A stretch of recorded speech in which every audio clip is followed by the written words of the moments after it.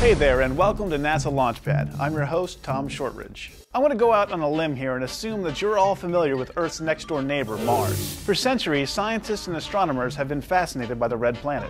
What we know today about Mars is that it is a cold world covered in rocks and deserts, and most recently, it's been confirmed to have water ice on its surface.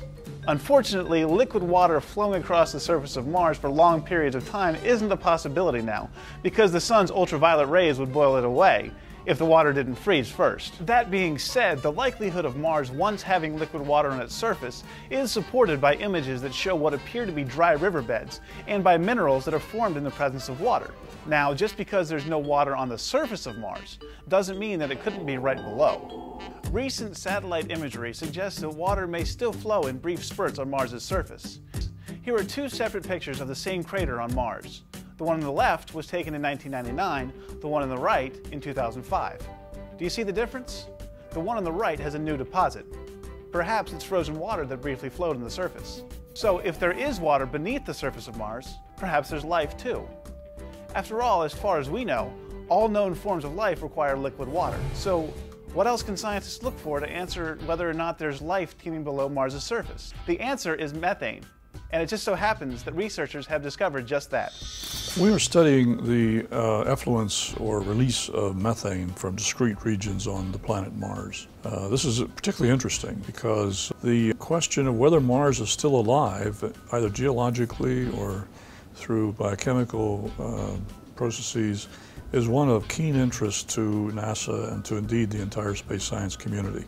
Mars is a world that has so far not shown evidence until now of gases being released from the subsurface region. But now we have in fact been pursuing that, and we have shown that indeed there are sites where Mars is breathing in a way.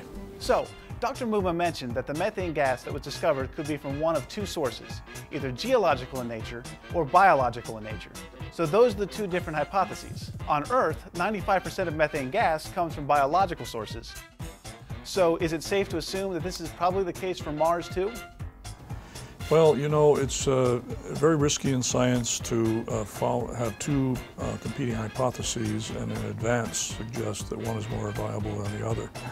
The proper approach and the most productive one, the only way in which you can really obtain objectivity, is to treat them as equal in priority, follow each hypothesis to predictions, and then go and test those predictions. All right then, let the debate begin.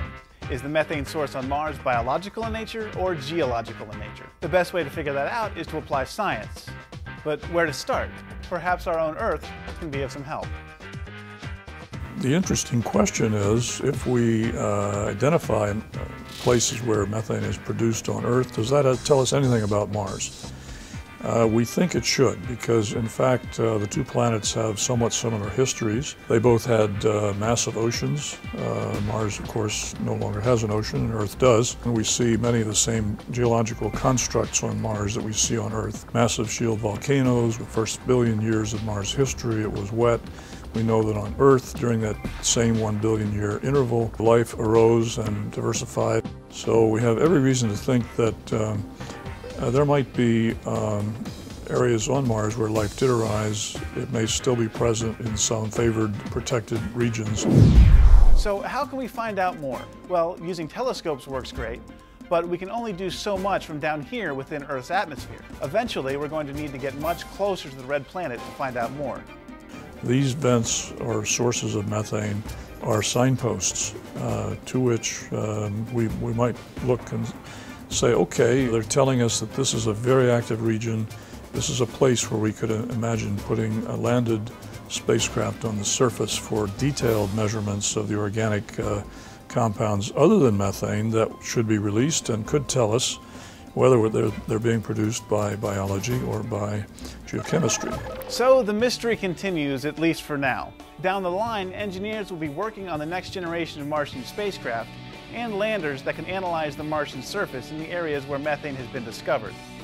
Data from those instruments may provide the evidence needed for Dr. Muma or scientists who follow in his tracks to draw conclusions that will support their hypotheses about methane on Mars, or the data may send them back to the drawing board to rethink their ideas. In the meantime, scientists will keep looking for patterns on the red planet and comparing what they observe on Mars to what we know about Earth. After all, why not get the best of both worlds? Well, that's it for now. I'm Tom Shortridge, and this is NASA Launchpad. Thanks for watching.